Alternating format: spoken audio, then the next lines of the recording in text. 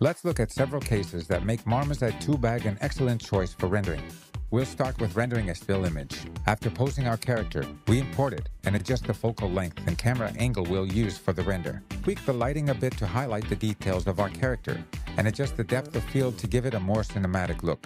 In the Render tab, we choose the image dimensions, and we're going to increase the samples to 512 for higher quality in the final image. We check the Save Frame box to make sure we're seeing the correct framing, and we verify that the render pass we're going to generate is the final composition. Now all that's left is to press the render button so the program generates the image.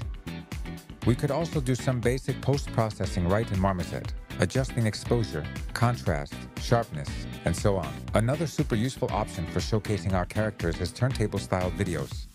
This is our final result. Don't miss the next video, where we'll look at another really interesting example of the applications of Marmoset 2-Bag and Character Creator 5.